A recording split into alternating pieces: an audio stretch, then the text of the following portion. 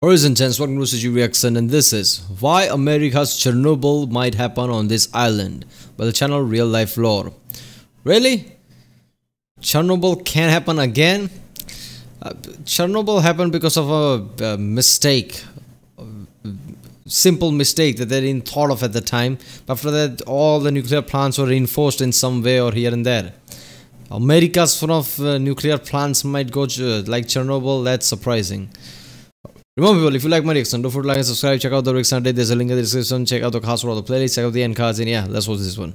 This video is made possible by Skillshare. The first 1,000 people to use the link in my description will get a free trial of Skillshare Premium. Unfortunately, the world has had its fair share of nuclear disasters over the last half-century. The Chernobyl disaster in Ukraine, 3 Mile Island in Pennsylvania, and Fukushima in Japan. But what few realize is that there is another great nuclear disaster brewing somewhere else in the world right now, and its location is so remote, it's no wonder that you've probably never heard of it before. 5,000 miles west of Los Angeles and 500 miles north of the equator lies a small island chain known as the Marshall Islands. For a lot of us, these islands are birthplace of Godzilla, and where the Castle Bravo bomb was detonated. I know that. Best known as the birthplace of the movie monster Godzilla, who was awakened and mutated from atomic bomb explosions at one of the many islands. And while, sadly, the islands never actually ended up spawning a terrifying lizard that breathes radioactive fire, in the real world, they may still be just as terrifying, if not even more so, in the very near future. The Marshall Islands are leftover remnants of ancient volcanoes that once protruded out from this region, and were first settled nearly 3,000 years ago by the ancestors of the present-day Marshallese. These people crossed the ocean by boat by way of Asia and Polynesia and lived a largely secluded and peaceful existence up until the mid-1940s. During World War II, the islands were ruled by the Japanese. That is surprising. Long ago, these people, traveled through Pacific like that with really, weird wooden, rickety boats. That was, let's just say, you would not cross a small part of water, let alone, half of the Pacific Ocean or something. They did that actually. That is really courageous. Until the United States showed up and took them over in 1944. And very quickly after that, the American presence on the islands increased dramatically. As the Cold War began, American officials were eager to find a location to test their growing atomic arsenal. And the vast, empty expanse of ocean in this region that is nearly 5 times the size of California seemed to be the ideal. God, I remember during the Cold War, they started to, no, wait a minute, before Cold War, this is the early times. Before the World War II ended, I think this is the first time they were testing all these nuclear bombs. They were testing it near Las Vegas in Nevada, and you could see images of people like walking around, just seeing like they're seeing some kind of spectacle or something. There's a massive mushroom cloud in the distance. You could clearly see it from Las Vegas, and people like, it's nothing wrong here. Nowadays, people would have a heart attack if they just see that. Even if they knew that shock wave is not going to touch them, still the radiation alone would give them heart attack. At the time, people were just walking around, and very later on they realized, oh wait a minute, it's not just the bomb, the radiation could be devastating too. And then people are like, oh okay, let's make sure that it's way far away from people. But all those people who got introduced to that level of radiation, their DNA must have been changed, and even their children's might be affected by that. That's just effed up. Spot. In fact, during the years between 1946 and 1958, the United States detonated a total of 67 nuclear devices across these islands, leaving all sorts of extremely dangerous radioactive waste behind. The islands were even home to the largest thermonuclear bomb ever tested by the United States government, known as Castle Bravo. This experimental nuclear device created a mushroom cloud 4.5 miles tall, and even still today, this bomb ranks as the 3rd largest man-made explosion ever, the equivalent of 15 megatons of TNT, making it 1,000 times as powerful as the little boy atomic bomb that was dropped on Hiroshima. And after the explosion, it dropped radioactive ash across 7,000 square miles of the surrounding area in and around the Marshall Islands. The Marshallese themselves were not evacuated from their islands until 3 days after the bomb's detonation, and many would suffer from acute radiation sickness as a result. While 23 additional— Why would US do that? That was a controlled explosion, right? They knew they were doing. Wouldn't they realize that all those people might get affected by it? Or at the time they just didn't care. Like, yeah, it's far, it's away from the USA. Who cares? Is that what that was? Because that's just effed up, man. Members of a nearby Japanese fishing vessel were also contaminated by the heavy fallout. The initial blast itself even vaporized the entire island where the bomb went off, and created a crater 2,000 meters wide by 76 meters deep. The last nuclear bomb that the United States detonated on the island 2,000 meters wide, damn, that's a big crater. Was in 1958, and shortly thereafter, the world at large began to understand the implications of sustained above-ground nuclear testing. That is why, in 1963, a treaty was signed amongst most of the world's nations that banned nuclear weapons. At first they were detonating fission bombs, and they were like, you know, alright, that was good enough, but not catching anyone's attention. They're like, you know what, we could also make hydrogen bomb.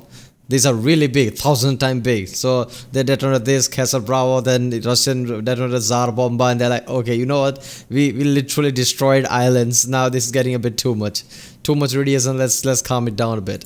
Testing in the atmosphere, outer space, and underwater, which still stands today. However, as far as the Marshall Islands were concerned, the damage had already been done. You see, all of this nuclear testing came at another long-term, horrible price, because it also left behind an incredible amount of hazardous radioactive waste. Yeah. The United States government knew that it had to do something to clean up its mess, and so in the 1970s, they decided to construct a giant tomb to house all of these radioactive debris in, and they built it here on one of the most isolated islands in the whole chain called Runit. Oh god, they did not just do that. Tell me they did not just do that. This is literally gathering all the crap, putting it in one place and putting a lid on it. This is literally that. The tomb was built over a big existing crater from a previous nuclear test and capped off with a massive concrete dome in order to seal the dangerous contents inside forever. The dome itself is 115 meters wide and 18 inches thick, and today the tomb contains roughly 3.1 million cubic feet worth of nuclear waste inside, roughly the equivalent of 35 full Olympic-sized swimming pools. But it doesn't just contain all the nuclear waste that America generated on the Marshall Islands. The US government also had the gall to ship over 130 additional tons of radioactive soil and atomic debris left over from the nuclear test sites in Nevada here as well, and tossed all of that into the tomb to join the Marshall Island debris as well. The tomb on Runit Island became one of America's largest storage sites for nuclear waste, and while it's located over 7,000... I'm not gonna lie, if I'm one of those people who lives on the Marshall Island, even if my parents, grandparents and all those people, you know, comes from there, is native from there, lived there, I would get the fuck out of there. I would take my whole family, get out of there, because no way I'm living close to that shit. Because first of all, you know, what if that thing leaks? I mean, literally most of the island is gone. They literally put the lid on top. They didn't create a whole square chamber or something. They just put the lid on top. What is some kind of a geological activity shift the ground a bit here and there, develops a crack, and everything leaks out in the ocean? Are you kidding me? That's way too much radiation. I'm not touching that. 1,000 miles away from Washington, D.C., it's only located 665 miles away from the Marshall Islands' capital city, Majuro. The construction effort of the tomb itself took 3 entire years to complete with the help of 4,000 U.S. servicemen. During that construction, 6 men died during the cleanup due to acute radiation poisoning, and hundreds of others developed radiation-linked cancers from handling the incredibly dangerous waste. This includes all sorts of radiated equipment, soil, and plutonium-laced chunks of concrete and metal. One particular isotope of plutonium housed inside of the tomb, plutonium-239, has a half-life of 24,100 years. God damn. Meaning that for the material to even lose half of its radioactivity, it will literally take 24,100 years. But what's even worse is that during the construction, the government... I like to think in few centuries or even 1,000 or let's say 2,000-3,000 years, we'll have resources and advanced enough that we could just put all this nuclear waste into a rocket and throw it into the sun or something. We don't have to wait 24,000 years. The government failed to build a concrete lining underneath the dome and instead just relied upon the existing crater itself. And as a result, seawater has slowly begun seeping into the tomb from the Pacific Ocean that surrounds it. and after it seeps in, it'll leak back out and take radioactive waste with it into the Pacific. What? And now, the local Marshallese are left with a decades-old decaying structure and the responsibility of maintaining it, all the while worried about the future of what was once pristine waters. It's even more alarming though. How is America making this level of incompetence mistakes? Don't they know this is happening? What the hell? What, then nobody's doing anything about this?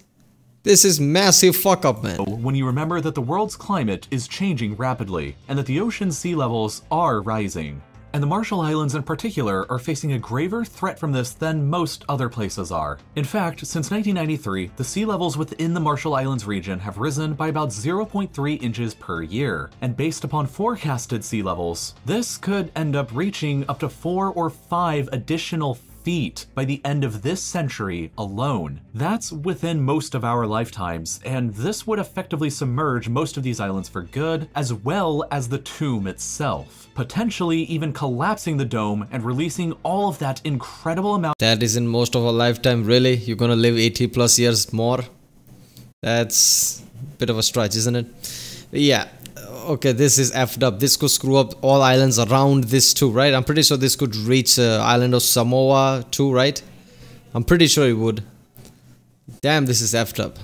Of radioactive waste inside. All this waste could leak everywhere. The tomb is already somewhat bobbing up and down with the tides. It could present itself as a complete disaster scenario. Today already, thousands of dead fish are washing up on the shore on a regular basis due to the terrible radioactive waste that is already leaking out into the surrounding water. The nuclear tomb on Runit Island has the potential to become one of the 21st century's greatest nuclear disasters. So, you may be asking, what's being done about all of this? Well, fortunately, there is actually some progress that can be reported. In 2020, for instance, the National Defense Authorization Act, or the US bill that funds the US military each year, provided a directive for the Department of Energy, which is the department in charge of the United States nuclear arsenal, to write a report on the status of the Runit Dome. In that report, they determined that it's not in any immediate danger of collapse or failure, but it remains to be seen if that will continue to be true over the next several decades, especially as sea levels rise high enough to potentially submerge the dome entirely. As far as the Marshallese are concerned, however, much of the Marshall Islands are already uninhabitable now due to the large radioactive hazard in the region. In fact, many of the recent tests show that some of the islands are still even more radioactive than Chernobyl is.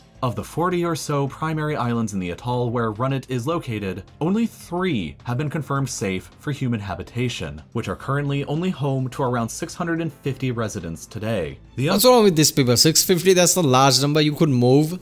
Just move. You're way too close to this shit. I would not live there. Seriously. When people might say it's not easy to just pack up and go. Yeah, it is. Yeah, it's definitely is. If shit like this is close to you, yeah, just pack up and go somewhere else. Unfortunate fact is that, I mean, are they American citizens like other islands are? If they are, they could just move to USA, I guess. The Marshallese don't have the capability or the funding to deal with this issue alone, and instead are completely reliant upon America's willingness to clean up the mess that they left for good. To date, the Nuclear Claims Tribunal, an independent ruling body with the authority to arbitrate legal relations between the United States and the Marshall Islands, has awarded the islanders $2 billion in damages. However, to date, only $4 million of that amount has ever actually been paid out. Right now, it remains to be seen whether a more permanent solution to holding in the waste. As soon as I heard that, yeah, that's about right, isn't it? Just, give them money. Here you go. Your radioactive waste all around you. You might get screwed. Your DNA might get screwed, but here's some money. And even that, they just paid $4 million. Will come about. Or if this really will end up becoming the world's next great nuclear disaster in the making. Whatever the future might hold for the fate of the dome on Runit Island, it takes time in order to learn how to solve or overcome any challenge. Just over 5 years ago now, I created RealLifeLore without a single shred of knowledge in animation, editing, or even audio recording. I quite literally had no idea what I was doing, and I've learned over the years simply through trial and error and continuous learning. If you're looking to get started creating your own videos here on YouTube, whatever the genre, the good news is that just like me, you don't need any prior experience. Yeah, people, go to skillshare.com/RealLifeLore03211 and support this channel. Really, he started with no knowledge? In just 5 years, 4 million, that's good, man. He really did good here. Yeah, when he said America's Chernobyl, I'm like, is this a power plant disaster or something? But no, he's talking about nuclear waste. I didn't know they stored that much there. That's just effed up. I'm pretty sure if the waste leaks into the Pacific Ocean, it could, go all the way to, I guess, American Samoa and everywhere too. I don't know. I'm not so sure about that. But yeah, that could be dangerous, man. Alright people, if you like my reaction, don't forget to like and subscribe. Check out the Rick Sunday. There's a link in the description. Check out the cast for the playlist. Check out the end card. And yeah, I'll see you next time.